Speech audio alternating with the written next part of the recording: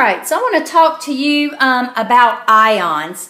This is a super important topic because you have to understand ions, what they are, what they're doing, so that eventually you can learn to write and name chemical formulas. So there's going to be a lot of material that builds on this.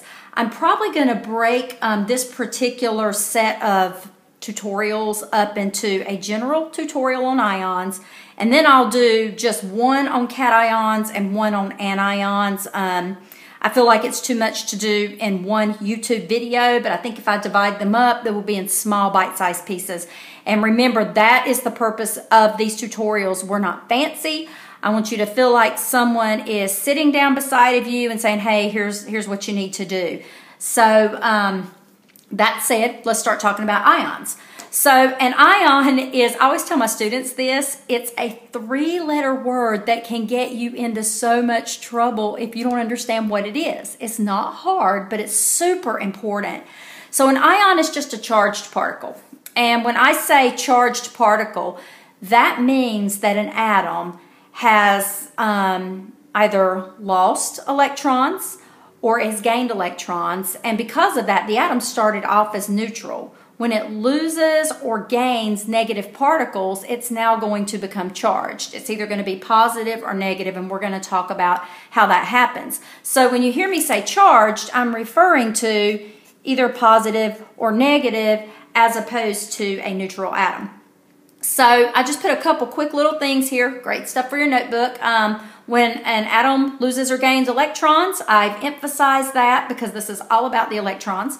An ion is formed, and we can determine how many electrons an atom will lose or gain by looking at its position on the periodic table. I am teaching this lesson like you already understand the groups of the periodic table. I will be adding a tutorial for that later. This was just something that was requested. I wanted to go ahead and get on.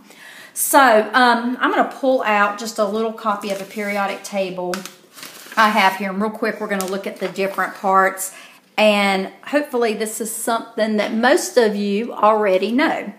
So this is just a real simple one because we're just looking at the different sections. So we know that group 1 of the periodic table, that is this group right here, hydrogen's just kind of visiting, but it does have the same charge. These are metals. Everything, let me back up a little bit. This stair-step line right here, it starts right between boron and aluminum. If you stair-step this line down, you have metals on the left, and you have nonmetals on the right. We'll just use NM for nonmetals. We're not going to worry about these right now because these tutorials are intended for beginning chemistry students. So your metals, what you're going to learn is they very easily give away electrons. Your nonmetals very easily gain electrons. So there is a little gray area here that I'll talk about in another video. You have your metalloids. It's kind of where you're transitioning from metals to nonmetals. And there's a few of these guys that have some properties of each. They're very important. But when we're looking at ions, this is kind of just a real clear-cut line right here. Just remember, it always starts under boron. So our metals give away electrons, and when a neutral atom gives away negative particles, it is actually becoming more positive because you're giving away your negatives. Group 1 of the periodic table will always have an ionic charge of +1. These guys are called your alkali metals. They have 1 valence electron, and because of that, they give it away really easily. Just if you recall, these noble gases over here, they are perfect. That's why they're called noble gases. They have 8 valence electrons, which is every atom's goal, to have 8 valence electrons. And so these metals really very badly want to look like a noble gas, but the alkali metals here, for example, know that they're not going to get 7 more electrons. It's really easier for them to give away the 1 valence electron they have. So we know that the alkali metals will always give away 1 electron, therefore they will always have a +1 charge when they become an anion, specifically a cation. Group 2, these guys have 2 valence electrons, so they will give away 2 electrons in order to look like a noble gas, and they will always have a +2 charge. So that's super easy to remember. +1, +2. Those are always the charges of the atoms in those columns when they become cations. Now, this section right here and pretty much under the stairs, these charges can really vary, and we're just going to leave that as vary now. You're not going to have to worry much about those at this level chemistry. And now we're going to look over here at our nonmetals. First of all, you're going to notice that the noble gases don't have a charge. They do not have a charge because they already consider themselves perfect. They're like, hey, I've got 8 valence electrons. I don't need any. I'm certainly not giving any away. I'm just going to hang out here by myself. For that reason, you don't see these guys bonded with other things. They're not going to do it. So the first column we're going to look at in terms of charges are these halogens. I like to tell my students these are the bullies of the periodic table. They're always stealing electrons, and you know they like to come over here and steal from columns 1 and 2. So the halogens have 7 valence electrons. And because of that, they know they only need 1 more to be perfect. And they're going to do whatever they've got to do to get that electron. So when they steal 1 electron, they always have a charge of -1. Likewise, this group always has a charge of -2. And this group always has a charge of -3. You are not, for our purposes, going to have to worry about anything beyond that. I just always tell my students, remember +1, +2, and then come over here, -1, -2, -3. 1, 2, 3 is a good way to look at it. Now, there are 4 exceptions that are metals that you need to know because you see them all the time. And I'm going to mark them right here for you. Aluminum is always a +3. Zinc is always a +2. Silver and mercury are always a +1. I just remember it this way, 3, 2, 1, 1. Those are your exceptions, and those are the only ones you have to know. So you could make a note here. It kind of looks like this. Aluminum is always a +3. Zinc is always a +2. Silver is always a +1. And mercury is always a +1. So 3, 2, 1, 1 is a great way to remember those exceptions. So really that's all you've got to know at this point. +1, +1, +2, -1, -2, -3, down to the stairs. And then remember your exceptions, 3, 2, 1, 1. So that is how you're going to know your charges when an atom becomes a cation or an anion. So when I said that we can determine how many electrons an atom will gain or lose by looking at its position on the periodic table, that is what I am referring to. So a good way to remember it, especially maybe if you're making your own notes or a note card, you know, maybe just draw some stairs. And you can remind yourself, this is just a good little way to remember it. Metals are on the left. They lose electrons. And when they lose electrons, they become positively charged cations. Nonmetals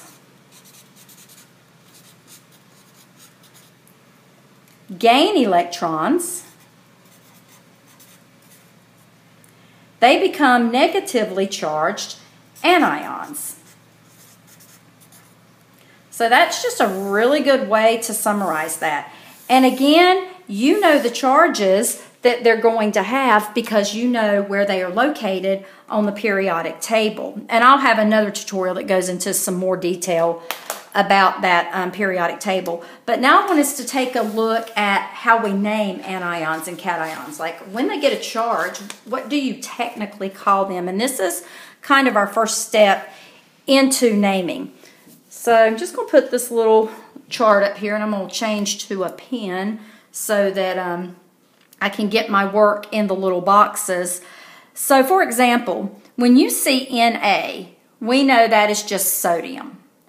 But when sodium becomes a cation, because it is located in this first column, we know it has a +1 charge. So the sodium ion looks like this, and we would refer to that as sodium ion.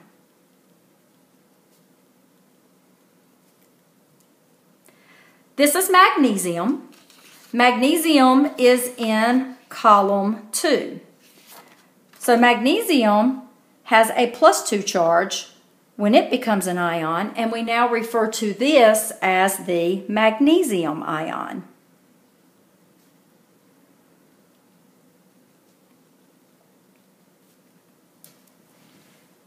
Calcium is in column 2. For that reason, it has a +2 charge. Told you this is super easy. And we would refer to this as the calcium ion.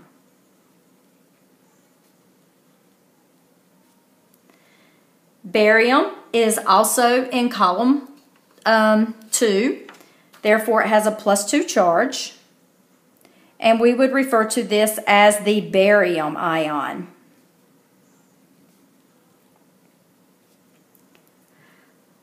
Lithium is in column 1.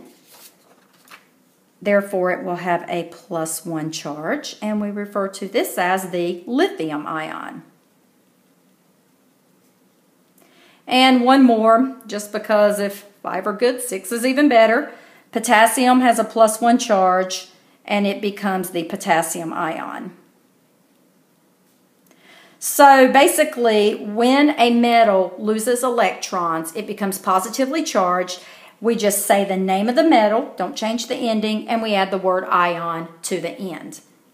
Now, anions are a little bit different, and this is going to make a whole lot more sense when you actually start writing and naming your ionic compounds.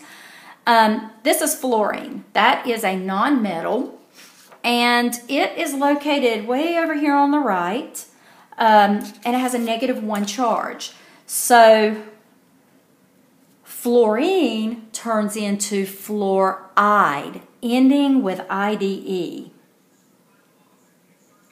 So what you're going to see is different about anions is that the ending changes to IDE.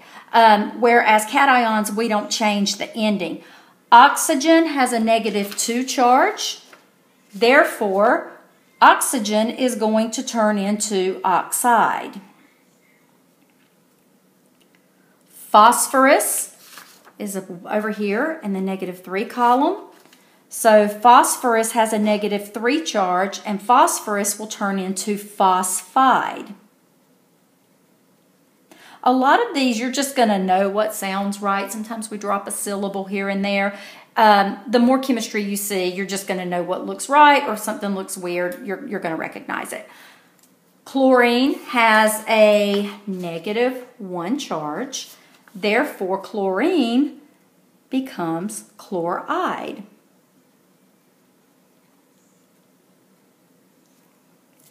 Nitrogen has a -3 charge. Nitrogen becomes nitride. And iodine has a -1 charge, and iodine becomes iodide. So those are your basic rules for anions and cations. In the next tutorial, we are going to talk specifically about cations, and we're actually going to draw pictures of what these atoms look like when they become cations. This is one of my favorite ways to teach cations and anions, because again, we can't see atoms, but if we can draw pictures of them, we can start wrapping our mind around it. So look for the next video on cations, followed by anions, and then we will be ready for bonding, which will lead us straight into writing and naming chemical formulas.